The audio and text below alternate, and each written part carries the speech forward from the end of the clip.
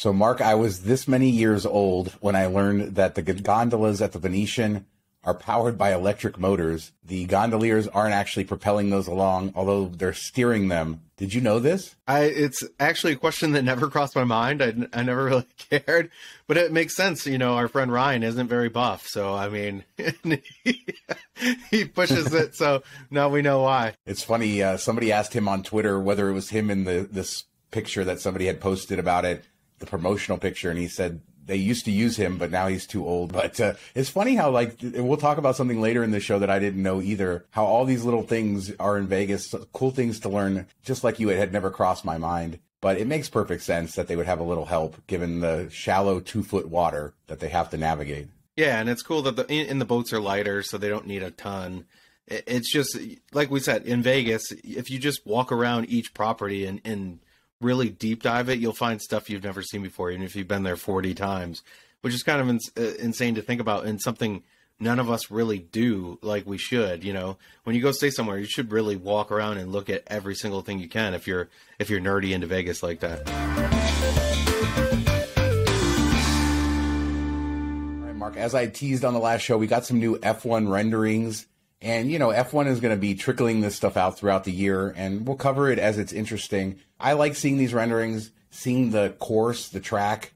It kind of gives you an idea how the city's going to transform. And I've been in a couple cities that have had Grand Prix and watched how the streets transform, so it's kind of interesting. So it looks pretty. You got the sphere lit up. They're doing a good job of selling this. This is the long sale all the way through November when they hope that gazillions of people will come and watch. Yeah, the sphere looks really cool in the renderings. Now, will it look like that in person? We don't know. I mean, we're going to show you a clip of it glitching out or whatever. It doesn't look as cool.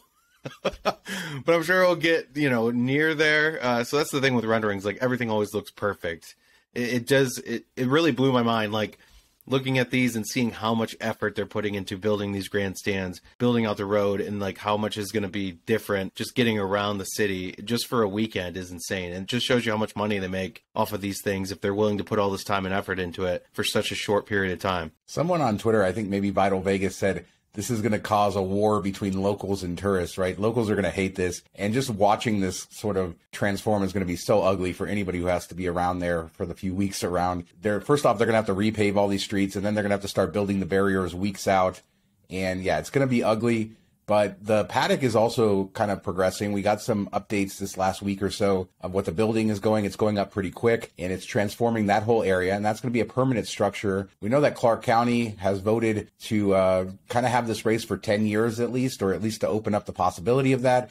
They're committed for 3 years, but Formula One is going to be here for a long time. But this is the first race, right? This is the inaugural one. It's going to be the really special one, and they're going all out on that. And as you said about the sphere, yeah, we got some video of it fully testing now, or we think it's testing. Maybe it's glitching. Yeah, I think it's busted. They need to unplug it and plug it back in or something. I don't know. I can't wait, though. I mean, we've seen some basic testing, the dome and stuff like that. I really can't wait till the first time we see this thing fully lit up with a display that's like the final product, right? I mean, we'll see probably more stages of them testing all the different sections of the screen, but, it's getting there. And, there's more news about whether MSG is going to make money on this, and performers still haven't signed on. And there's a lot of criticism, too, because 90% of the ticket revenue is going to U2 for their residency. So where's MSG going to make any money, I guess, on beer sales and stuff like that? But I see that residency as a loss leader for them. Give them 90%. If they can put on an incredible show, I think all the other artists are going to follow suit. Yeah, I don't know. Like, the 90% U2 is just, you're setting that bar where, somebody else is going to come in and be like, well, you're only going to give me 30% or 50% or whatever the normal gate is that they get, and you're giving them 90%. It just seems like they're setting themselves up to lose there a bit. But going back to your point about locals hating F1, they pretty much stay away from the strip, I imagine.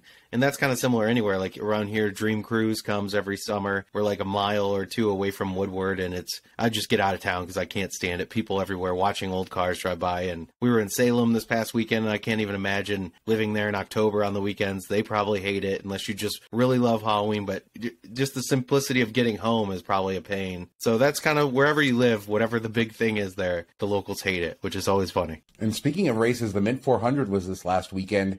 I had tickets, but I wasn't in town.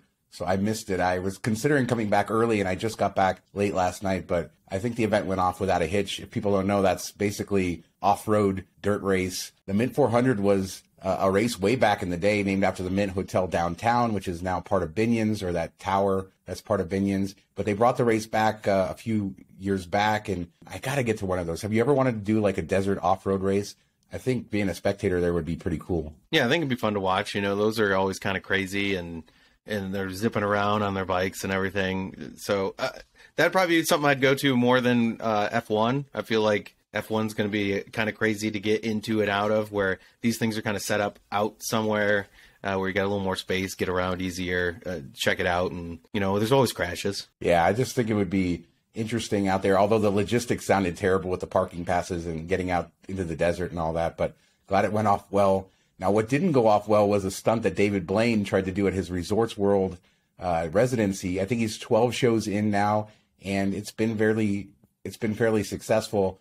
Although he tried to do this stunt where he jumps 80 feet into a pile of boxes. I guess he missed, and then he dislocated his shoulder, and then they had doctors from the audience come on stage to relocate his shoulder right on stage in front of the entire audience, and then I think he finished the show, right? So yeah, that's pretty. That's pretty cool. There's a lot to unpack here. You know, boxes unpacking, funny, I know. But first off, I didn't know magicians didn't just show their own videos. You know, a la Chris Angel, where you just watch a video of them on stage. So that's kind of cool. And then secondly, like you see the box area that he lands is pretty big. There's like a bullseye that he's aiming for. Maybe they have like doubled up boxes or something in that little section, but he didn't miss by much. You wouldn't think it would be catastrophic. You think they would build it out that there's a pretty big area that he could miss and still come out okay. So that was kind of surprising, but I think he stabbed his hand in one thing where he was smashing cups, and the audience picked one that had an ice pick in it or something. So he's definitely gotten hurt. You know, this is unknown to Vegas, where magicians are doing kind of crazy things since Siegfried and Roy. So go see it, I guess. You know, it's not a video of Chris Angel talking about Chris Angel.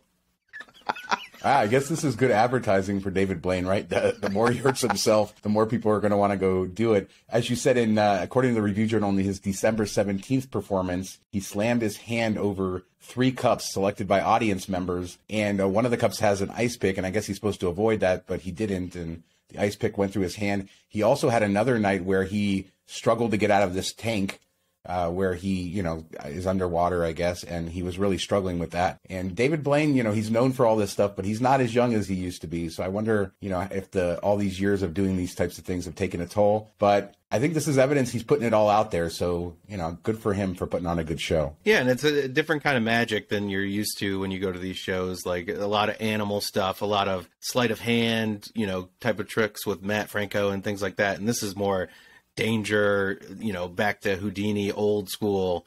If you even want to call it magic, it's just kind of like doing stunts and risking your life for applause, I guess. I don't know. Yeah, and another question, how does he not have doctors on hand, like a medical team standing by with all these tricks, that you need people coming in from the audience to help you out? Like that is probably the weirdest thing I find out of all this. So much strangeness with David Blaine.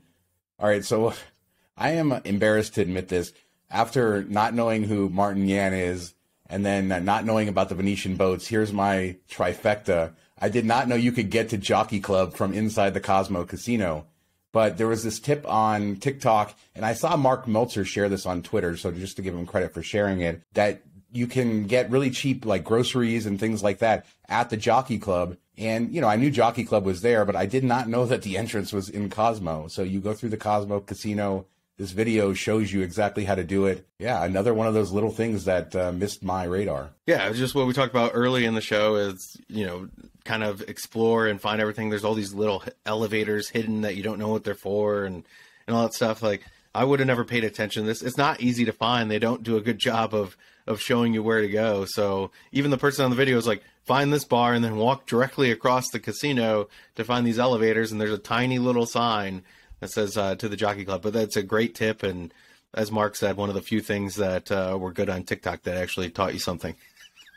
Yeah, it is a great tip. And it makes perfect sense, right? Cosmo is literally built around Jockey Club and envelops it on all sides. And there is a driveway to get back there for cars arriving and stuff. But for pedestrians, that's not really good, that little side alleyway. And so it makes perfect sense that they built an access to it. I just never knew. And yeah, how many more things do we have to discover about Las Vegas, Mark? So much. That's the fun of doing this show. Now, Caesars, another week, another celebrity chef, this time one that we've heard of, Guy Fieri. And he is opening his Chicken Guy restaurant with an exclamation point at Caesars food court at Caesars Palace. I think Bobby's Burgers are there. Guy is there. Yeah, this is to be expected. I do love Guy's Burgers. What about Shaq? Where's Shaq at? We need Shaq's chicken. Yeah, well, we got a couple of Shaq's big chickens around town, just not in Caesars. They haven't teamed up with him yet. I mean, I'm just getting kind of tired of rehashing the same 4 celebrity chefs and doing, like, bring in either new celebrity chefs or maybe bring in a local thing that, you know, you want to promote, a taco place, something. I don't know. It just seems like they're so corporate and so set in their ways that they're just like, okay, Guy, can you come up with a new concept for us?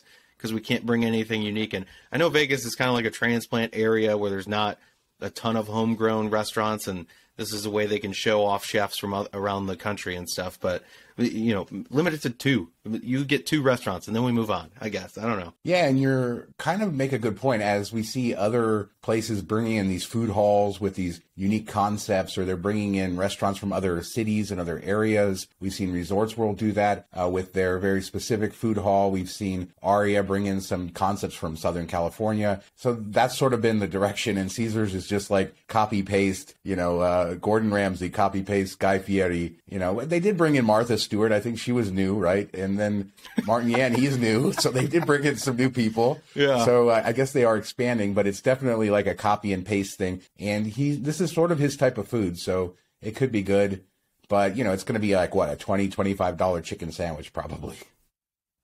Yeah. Or $25 for 3 chicken strips. It's going to be expensive. It's in a food court / food hall. So those are all pricey now. That used to be the cheap way to get, you know, you're drinking and you want something quick and cheap, you go to the food court. Now it's basically sit-down restaurant prices. So hopefully it's good. All right. And the big story of this week is that land that the Riviera once sat on right on Las Vegas Boulevard. And that's in front of the new convention center expansion next to Pepper Mill. And if you remember last year, or actually a couple of years ago, a Chilean investor went into contract on that property for $120 million. He eventually backed out and lost his $7 million. So the LVCVA took a $7 million breakup fee. And now they're in contract to sell it for $125 million, or at least they have to vote actually this week, the day this comes out, they're going to vote to basically accept this. I think it's going to get accepted. So I just want to be clear that as of the time we're recording this, it has not been. But basically the people who are going to buy it are the same people that are behind Harmon Corner and that new mall next to Crystals on Harmon. So basically the people who put all the screens and made the Times Square of Las Vegas on Harmon and Las Vegas Boulevard, they are looking to buy it. So I would expect a CVS. A CVS, definitely a mall going there, right? Some sort of mall. Yeah, which is sad to see. You know, I was hoping for another casino property like they were talking. And I'm kind of wondering, like, does this end up falling through too? And this is like the city of Las Vegas is a pawn shop where they just make money off of people putting a deposit to save it. And they make like $7-8 million every year. And then people back out. That'd be kind of funny. Yeah, I mean, I see this as actually not a bad thing because, hear me out, you have Fontainebleau opening up and you have Resorts World across the street. And this could really be a connector between those two things in a similar way to the way Harmon Corner connects basically Cosmo and Planet Hollywood. And it kind of would work similarly to that. So I could see it working well. And I think it's good that they're selling it to investors that have developed in Las Vegas on the Las Vegas Strip that have skin in the game. It means that there's probably more chance that it's going to go through. And the fact that it's not a casino project is probably not terrible either because we have so many other casino projects. And that's a pretty small piece of land, 10 acres. So any project was going to be fairly small anyway. Plus you have all the convention center crowd.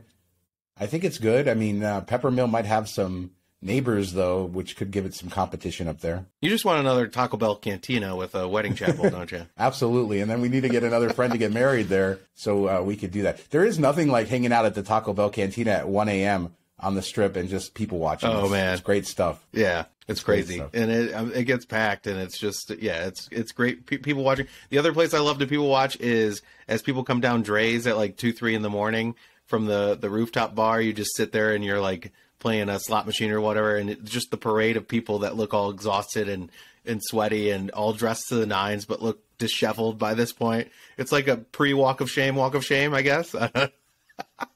And the women, of course, with their heels in their hands because they finally give up and they can't walk in them anymore. That's one torturous thing I'll never understand. God bless them for wearing those things, but I would be wearing flats. Dress up nicely, but find some nice, pretty flats because Vegas and high heels, no good. We should make a shoe that the heel just like shrinks into a flat. Halfway through the night, you click a button, boom, done. $1 billion idea right there. And with that, we probably already have it. Yeah, that's our public service for the day. So somebody go out there and make that for you. That's why you guys watch this show. But yeah, let us know in the comments what you think about any of this. What do you think they're going to build up there on that former Riviera site? What do you think about the F1 renderings and the sphere testing and Guy Chicken exclamation point? Hit me up in the comments. We'll discuss it there. If you like the channel, don't forget to subscribe, hit the notification bell so you receive notifications of all of our videos. We release 2 videos a week, Tuesdays and Fridays, and we actually released one Friday last week instead of Saturday, so congratulations to us. So yeah, we'll see you guys back here in a couple days with a new show. Thanks so much for watching. Talk to you next time. Have a good week.